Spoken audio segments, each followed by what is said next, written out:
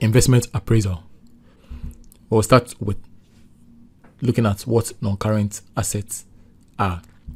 So assets in general, they are resources that a business or an individual owns by way of having the legal right of being the owner, or that resource can be controlled, and by virtue of the fact that the business or individual owns or controls the asset, it must yield economic benefit in the future to the holder.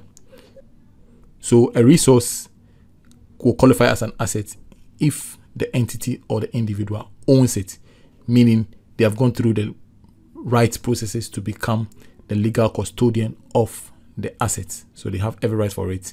They have paid the purchase price, or they inherited it, or they control it. They might not necessarily be the owners of the asset, but they have also gone through the legal process to be the person that directs the usage of the asset. Now, asset is categorized into two.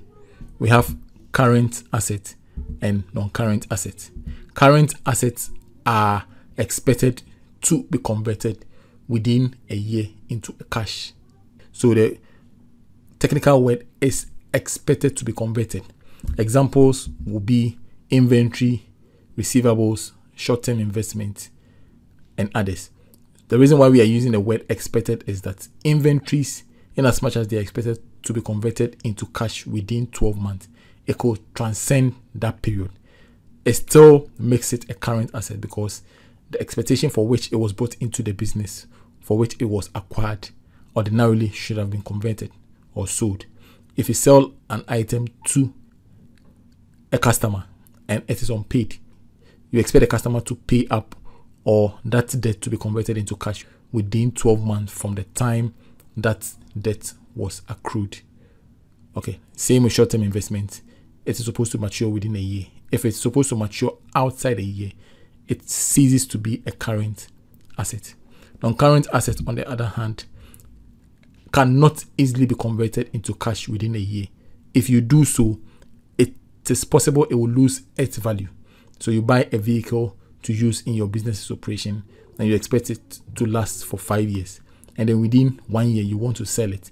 You might be in a haste to do so. So it is possible for you to get a value lower than what you would have sold it if you had gone through the right processes and had time on your hand.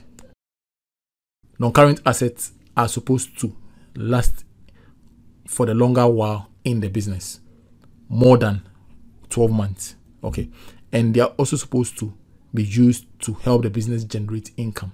So a business buys a machine which it will use to produce in order to sell to make revenue. A school will have a bus that is supposed to shuttle its students from their abode to the school's premises and back.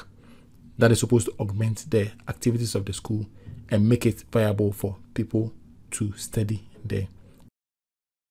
Examples of non-current assets are buildings, vehicles, patents, long-term investments, etc. So non-current assets can be tangible, which are assets that you can see, touch, and feel, and it can be intangible, those that you cannot see with your eyes. Example, softwares, patents, and the like.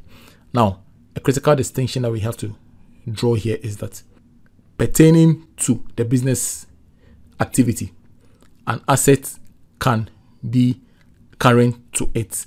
That same asset can qualify as non-current to another. For example, a showroom that sells cars. That car that has been bought is expected to be sold within a year. That is being converted into cash. So it will qualify as a current asset. That same vehicle to a school which has been bought to either shuttle the students from their houses to the school, or is supposed to serve as the official vehicle for the proprietor, it's not supposed to be converted into cash within 12 months. It's supposed to help the school's activity over a long period of time.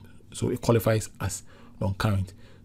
So you can have buildings becoming current to a real estate agency and non-current to a manufacturing company.